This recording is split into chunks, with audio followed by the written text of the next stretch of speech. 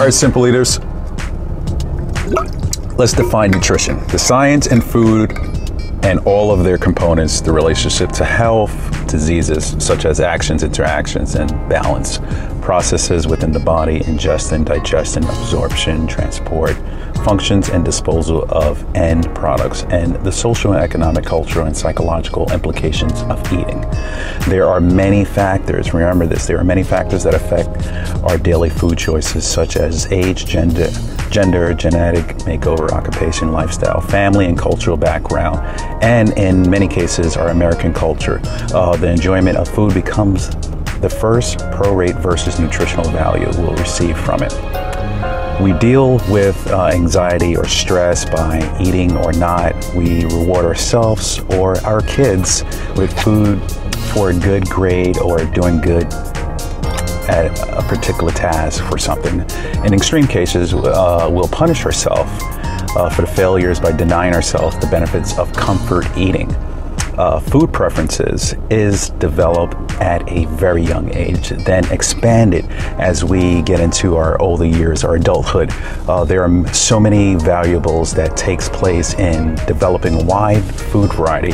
We interact with parents, foods, and peers, influencers, our exposures to food. Knowing this, you can see how we can expand or change preferences. There are many developmental states when we come to age or your food preferences.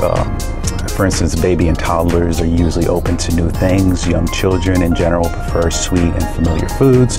There have been studies that shows repeatedly exposing a variety of foods to your children are more likely to accept these foods and have a healthier diet later on. Now, in preschool, many kids would go through something called a neophobia, I believe it is, which means a dislike of anything new or unfamiliar. School-age kids tend to accept a wider variety of foods. Teenagers are strongly influenced by preferences and habits of their peers. By the time you reach your adulthood, you have developed or formed a core group of foods you prefer.